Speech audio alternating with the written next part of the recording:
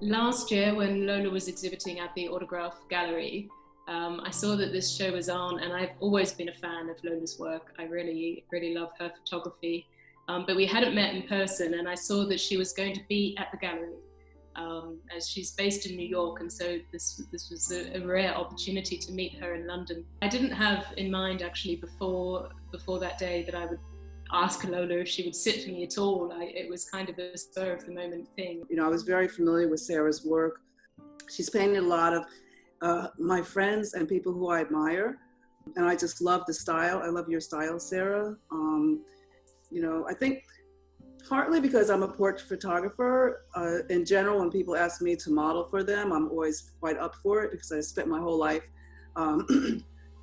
asking people to model for me. Our work is very much about identity and visibility, and platforming, amplifying people who maybe don't always get their portraits painted. I guess in some ways, just thinking about it now, we kind of speak the same language. So we didn't really have to have a lot of verbal communication.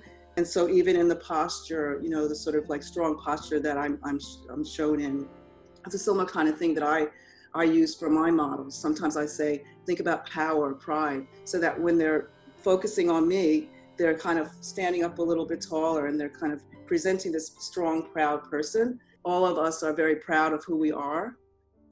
You know, to be cliche, we're out and proud. There was no nervousness or anything. Sarah, I felt like I knew you, also knowing that we were on the same path to making both photography and painting a more honest and true story of all of our lives. Well, I think portraiture as a genre, particularly in this country, is really loaded. Often it's been used as a prop to sort of, you know, emphasize status, wealth, even sort of to do, you know, it's often tied into land ownership, can be very heteronormative. And I think really my work is very much about trying to add to that, trying to widen the genre in whatever small way I can, and depict people from my community, from the queer community, depict women as well, and people of color, Black and minority ethnic people, trans people, people who are intersex, you know, people who fall anywhere in that LGBTQI+ spectrum. I think it's really important, and I think seeing people out there who are successful and being themselves in a really authentic way is it's so vital for younger generations, for people who maybe aren't seeing those role models in their lives. Myself and anyone really from any kind of a minority or community it's changing now, but you know, I'm 60, so I grew up when there weren't really any magazines for people of color other than like Ebony, and now there are a lot more. So my point is, we just didn't see our images. So I used to just use my imagination. You know, if I saw the Mona Lisa, I put like my auntie's face on it.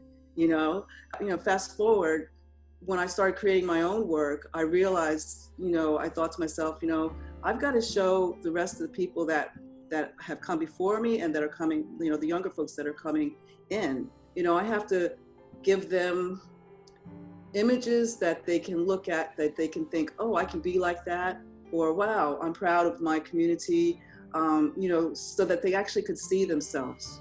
Growing up, not being able to see my own reflection was not damaging for me. I think it's actually something that spurred me on. You know, James Baldwin says that he said that the reason why that he enjoyed being Black and queer because it made him get up in the morning.